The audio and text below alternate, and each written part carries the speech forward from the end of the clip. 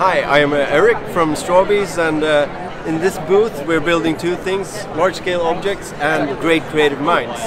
So we're a construction toy for drinking straws, where you can just connect them to each other and start building pretty simple structures in the beginning, but then iterate your way forward to complex robots or big structures like this, or the space station over there, or all the friendly robots that you can see later. Yeah. To the foil banana, and then I like this thing. So yesterday, the questions we wanted to ask is, what happens if I do this? Have you ever crossed the bananas?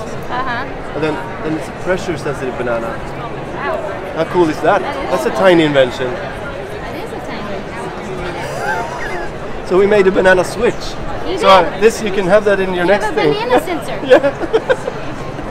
How cool is that? I really enjoyed it. That just came out during the fair in Nuremberg. Somebody was asking me, what happens if I cross bananas? I'm like, wait, let's test it. That's why we want them to start asking. That's when you have opened up. The entire system invites you to start asking stuff. Not only the system, it's just like Make a Mickey too.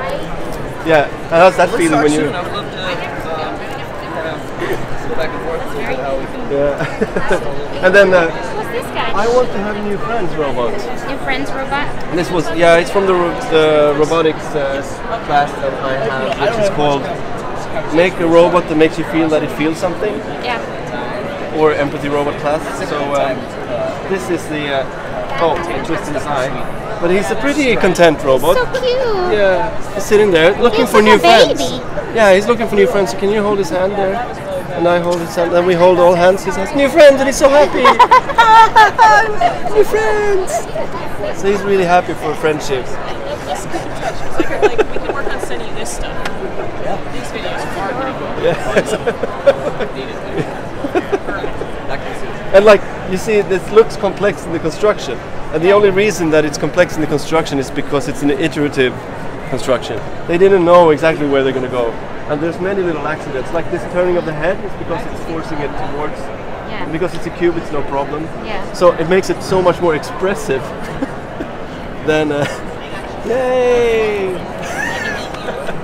But so this, the only thing it does is like connecting the circuit touch changes a value for the wavelength of the sine wave for the motor. Yeah. And that's enough. I think those programs are enough. Simple, yeah. Yeah, because it's more about the entire, like, observing the entire system, trying to figure things out. Like when I say a system, it's a robot. Like, how do we make it express something? You don't have to go into all this deep, but just one if this and then that is okay. But then we have some added stuff. But another really nice robot project is the robot walkers. Okay. Now it doesn't have any eyes, but so this is from Robot Race. So how do you make a robot with just one leg walk forward? So actually I'm going to make it, start with it not working, so you can see this is what we want to teach. So you observe, okay, what is happening? Not really touching the ground. We slide the motor down, and then you see, oops, it's a little bit, wow, it's wild, it's like a Bronco. We're in Texas now, so and then it's a little bit too much. Yeah. And then you change again, so the constant change, like all these little observation Tinkering, loops. yeah. And then you see if then you can. So how do I document? How do I know if it's the fastest one I can make? You have to document it. Like, how do I measure speed? So all those things are very important, and I love it when they can do it. And now it's dropping again. I need to sort the marble run out. But it's examples of it, and then obviously you can change in the code too. So maybe a faster sine wave is better. Or what happens if I twist it, or what happens if I offset it so it's like on the side? So all these questions, what happens if I do that? It's all about testing it. Yeah, it's like if you put ice in, it's going to feel really bad.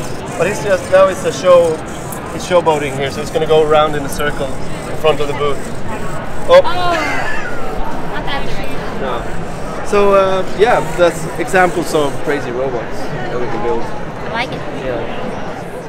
Yes. It's much higher than just putting together the kit and it works. That's more like that. Like, I would always give my kids like, you have 10 minutes to make this work while presenting. There's like several. So, and then we put the tired eyes on, so people feel a little bit bad that I'm using this labor. This robot has been working all day yesterday, and now it's working all day today, and he gets no rest, and that's why he looks tired. machines. They always need a little bit of a tweak. That's the thing. That's what makes Robo machines amazing. It's amazing activity that you never should stop doing. Failure the first time is a true sign of success. Yeah. You go.